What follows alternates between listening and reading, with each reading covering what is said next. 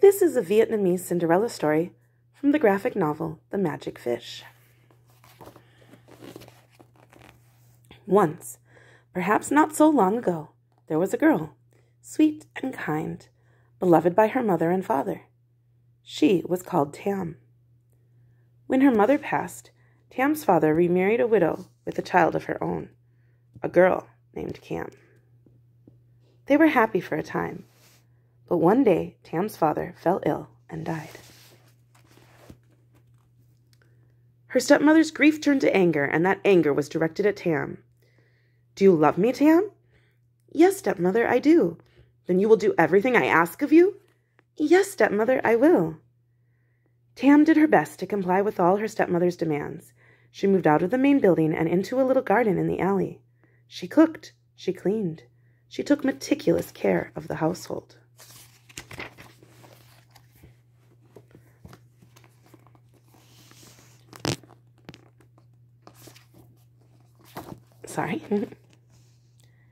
Yet each time she finished a task, her stepmother would observe her work, turn to her, and say, "Tam, don't you love your stepmother?" And each time Tam would say, "Yes, stepmother, I do." "Good, then do it again, and do it correctly this time."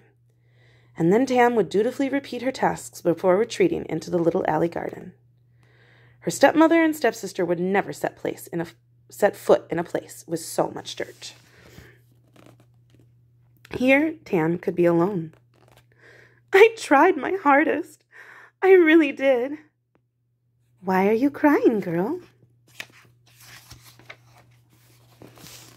"You speak?" "I am mostly content to listen, but sometimes I speak." "Have you always lived in this pond?" "Yes, for at least as long as you've been alive. Your mother used to feed me bits of shrimp." "I've got a little bit. I can give you some if you tell me all about her." Tam and the little fish became fast friends, and they visited every night. Tam grew happier and more radiant with each passing year. Tam's stepmother noticed. How dare Tam be happy? "Would you like to know what I've seen, Mother?" "What have you seen?"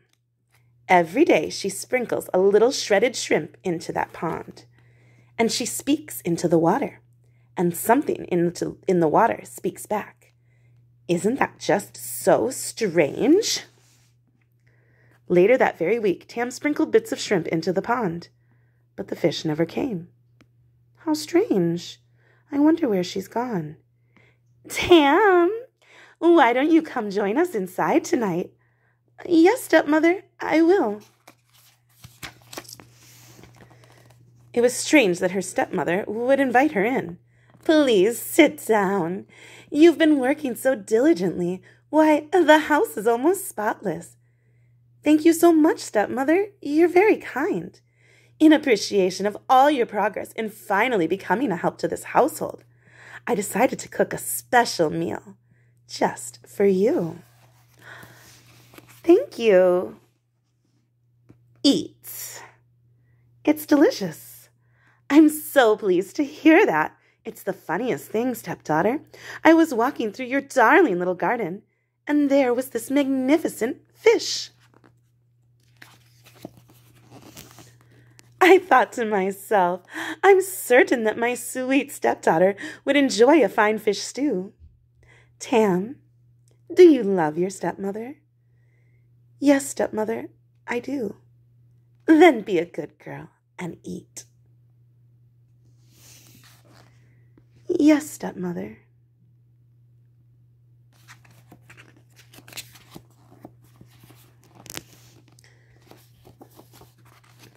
Tam buried the bones of her dearest friend under the roots of a little peach tree. She grieved, alone and in secret.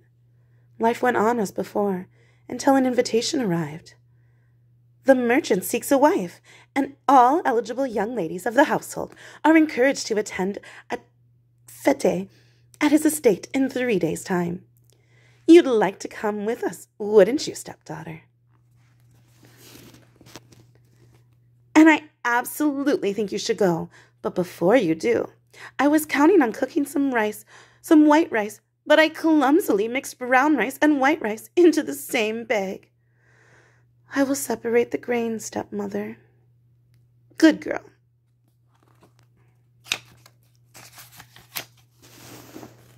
Tam set to work separating the grains of rice. 2 days went by, and the piles were separated bit by bit. On the evening of the 3rd day, Cam and her mother left Tam behind to her task. A shame you can't join us at the party, but I so need this task done. Do you love your stepmother, Tam? Yes, stepmother, I do. So Tam continued working into the evening. An absurd task, isn't it? Is that how it goes? I can hardly remember. Probably. They're only stories. They'll change when they need to. This is a little bit of the other story in the book. And now we come back to the fairy tale. Where did we leave off? She just ate her best friend. Tough to come back from that. That's dark, Auntie. Wait until you hear what happens next. Unbury the bones. Unbury the bones. Unbury the bones. Unbury the bones. Unbury the bones. Unbury the bones. Unbury the bones.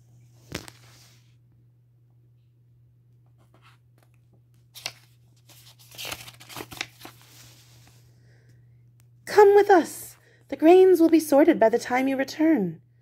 Come with us. Come with us. Your future is not here. Come with us.